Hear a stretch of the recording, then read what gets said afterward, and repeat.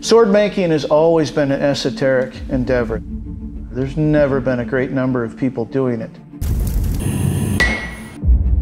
You have this transformation of raw material, the alteration of nature, and in the end you get something that just exudes power.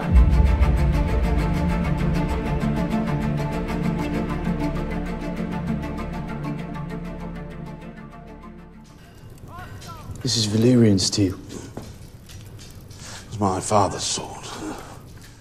De uråldriga svärden i Game of Thrones, smidda i valyriskt stål, var starkare och lättare än något annat vapen. Ingen vet hur de gjordes. I verkligheten, för över 1000 år sedan i vikingarnas land, fanns det också en serie speciella svärd av mystisk härkomst. Och en smed i Wisconsin försökte tillverka ett. This is an Ulfbert sword. From about 850 to maybe early 1200s.